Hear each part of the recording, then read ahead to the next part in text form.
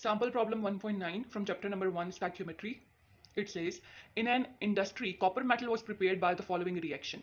Zinc plus copper sulfate, they combine to produce zinc sulfate plus copper. So if 1.247 grams of copper sulfate, when reacted with excess of the zinc metal, a yield of 0.392 grams of copper metal was obtained. Calculate the percentage yield. So now we have to calculate the percentage yield. As you can see that we are given the actual yield, which is 0.392 grams of copper metal, and we are given the mass of copper sulfate. So now from mass of copper sulfate, we have to calculate the percentage yield. So how we are going to proceed? That in the first step, we are going to convert the mass of a given quantity into the moles of given quantity. So mass in this case is the mass of copper sulfate. So we are going to convert the mass of copper sulfate into the moles. So as you can see, mass of copper sulfate, it is given in the question 1.247 grams. Then we are going to calculate the molar mass for copper sulfate. Look at the periodic table for the values. It is 63.5 for copper, sulfur it is 32, and oxygen it is 16 into, as you can see, 4 over here. So we are going to multiply it with 4. The answer is 159.6 grams per mole of the copper sulfate. Now we are going to find out the number of moles of copper sulfate, which is mass by molar mass. Now putting the values, we will get the answer 7.982 into 10 raised to power minus 3 moles of copper sulfate. So now we have calculated the moles. In the second step, what we are going to do is that we are going to convert the moles of a given quantity, that is moles of copper sulfate, into moles of desired quantity. So desired quantity is copper. So we are going to find out the moles of copper from copper sulfate. It can be done by using the equation.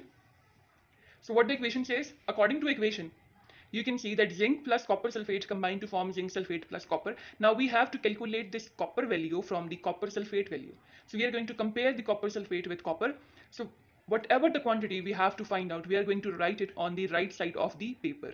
Okay. So while comparing, always mention your unknown quantity or desired quantity on the right side. So now we have to find out the number of moles of copper. It is not copper sulfate, it is the number of moles of copper. So the number of moles of copper equals, how we are going to find out? We are going to calculate it by using this formula, which says that if we have a desired quantity, which is the number of moles of copper in this case, we are going to multiply given quantity. So given quantity is always the copper sulfate moles. So the moles of copper sulfate in this case is 7.982 into 10 raised to power minus 3 moles. So you are going to write this value of the moles over here in the given quantity, and you are going to multiply it with the conversion factor. What conversion factor says is that it is the coefficient of desired quantity.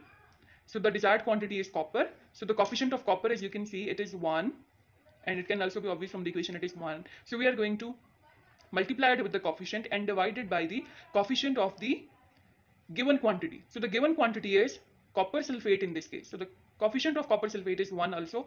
So we are going to divide it by 1, and our answer came out to be 7.982 into 10 raised to power minus 3 moles of copper. So now we have obtained the moles of copper. We have completed our second step to convert the moles of a given quantity into moles of desired quantity. Now we are going to move on to our third step, which is about the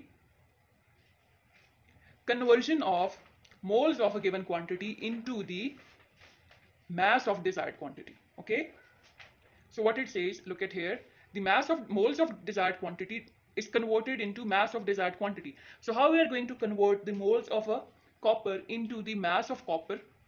We are going to calculate the atomic mass for copper, which is 63.5 grams per mole. It is obtained from periodic table. Number of moles, as we have calculated on the previous page, it is 7.982 into 10 raised to power minus 3 moles. Now we are going to calculate the mass of copper by multiplying the number of moles of copper by its atomic mass. So by multiplying the number of moles by its atomic mass, we will get the value 0.5072 grams of copper. So what this value is basically our theoretical yield. So this is our theoretical yield, and actual yield was the value which was given in the question. So the question statement already told us the value of copper, which is 0.392 grams of copper. So now we have both of these values. We are going to apply the formula for percentage yield. This formula says actual yield divided by theoretical yield into 100. You have to remember this formula. So the actual yield is 0.392 divided by theoretical yield 0.5072 into 100. So we will get the answer 77.3%. You have to mention this percent over here. It is very important as you are going to calculate the percentage yield. So this is our desired answer for the question.